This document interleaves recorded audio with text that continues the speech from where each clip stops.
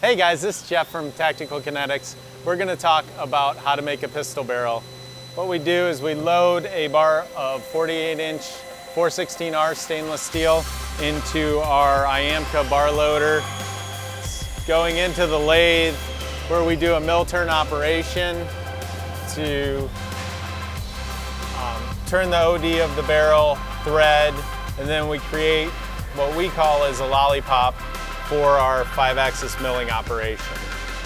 After the Op 20 process where we've created a lollipop for this SIG P365 threaded barrel, we are going to put it into our 5-axis milling machine.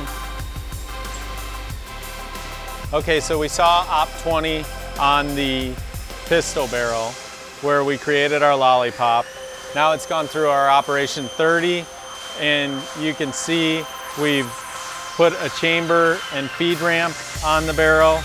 We've created the locking block geometry and also put the champers on for fitting, for fitment into the slide.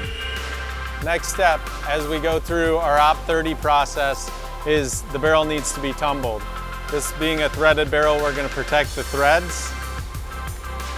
So put a thread protector on. We're going to turn the tumbler on. There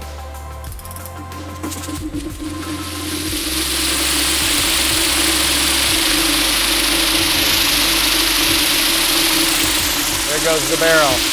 That barrel will stay in the tumbler for a prescribed time. It'll turn off and then we'll go to the next process. Barrel's been tumbled. So now we're going to go into an ultrasonic wash to get the soap and debris from the tumbling media off of the barrel. So the next step in making this P365 barrel will be to go into our automated honing machine.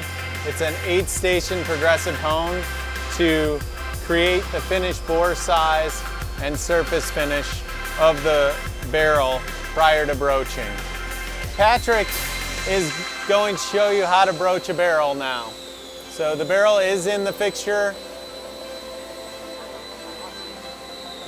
He's locked the barrel in place.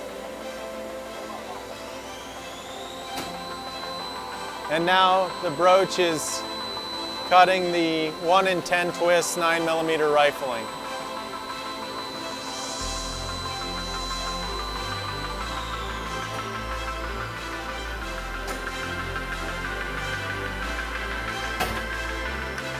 He's just deburred the barrel, and now that'll go back to our washing station to remove the broaching oil.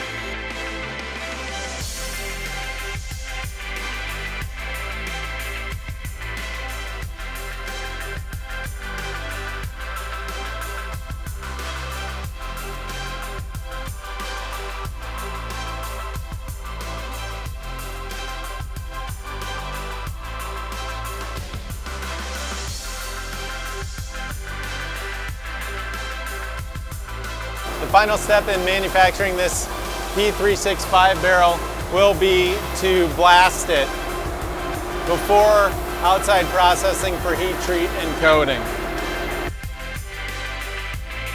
This is your post-blast surface finish.